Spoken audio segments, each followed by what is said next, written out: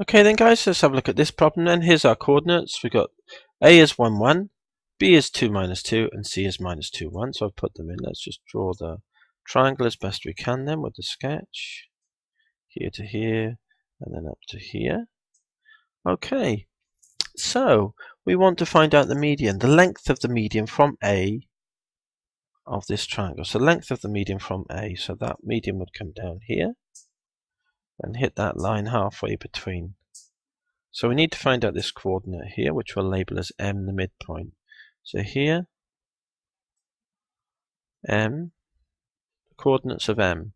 So it's the midpoint of these BC. So let's add the x values. Minus 2 and 2, we get 0. 0 divided by 2 is 0. And then, so there's our point here. It's on the x value equals 0. The y value, add them up. 1 and minus 2 is minus 1. Divided by 2 is minus a half. So there's our midpoint. So the distance then, so I'm going to draw a triangle under this line now, so that it makes life a bit easier to visualize. It's easier to see things. So this point here is 0, the x value, through to 1. So this distance is 1.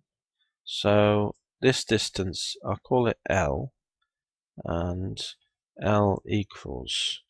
So I'm going to do the square root of the other two, the side squared. That distance is 1, so that'll be 1 squared using Pythag. This height, well, the height is minus a half here. So minus a half, and it goes up to 1, so that's 3 over 2. So that's 3 over 2 squared, or 1.5 squared.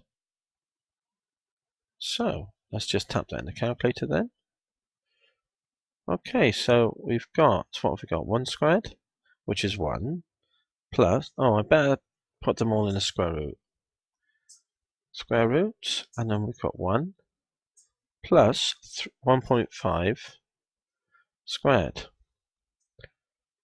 Okay, equals that, and then 1.80 to 2 dp. Or 1.8 to 1 dp is probably better, isn't it, in this case? Okay then, that's 22 done. The length of that line is 1.8 to 1 decimal place. Good.